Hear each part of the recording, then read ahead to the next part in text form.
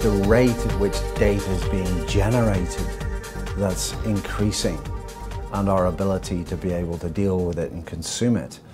It doesn't fit in the traditional data warehousing world because, that's about designing a data model, putting data into that data model, storing it, then analyzing it. So we're turning it on its head. If we're not careful, we're going to overspend on data management by buying technologies here, different skills and fracturing skills across the enterprise and all kinds of different data management tools, and equally, different analytical tools across the top to try and deal with this problem.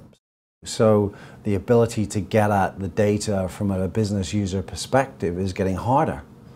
A lot of my customers have gone and got self-service BI tools and then ended up doing not self-service BI but self-service DI, self-service data integration, where they've connected to multiple different data sources and are trying to do data integration in front-end tools that were never designed to do it in the first place. And then reports are produced and sent around the organization, and it's mayhem, and there's reconciliation meetings going on all over the place.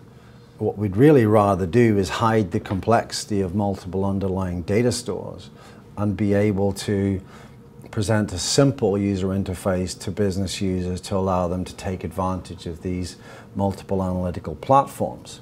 Well, what we've got an advantage of doing here is we can create common definitions in a data virtual layer, point all the semantic design tools at a common set of definitions, just level the playing field in an instant. And then we get this ability to be able to break the dependency between data warehouses, which of course is a data source here, as well as other data sources that are out there, and BI tools. And therefore, time to value is reduced.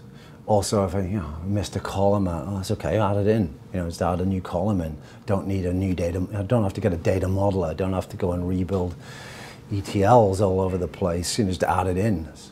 We've got agility by the ability to quickly pull together data from multiple systems and deliver value to the business, even though that data is not in one system. So we don't have to necessarily go and build a new data model to buy another database license and store that data in a new database in order to satisfy a business requirement. We can respond much more rapidly.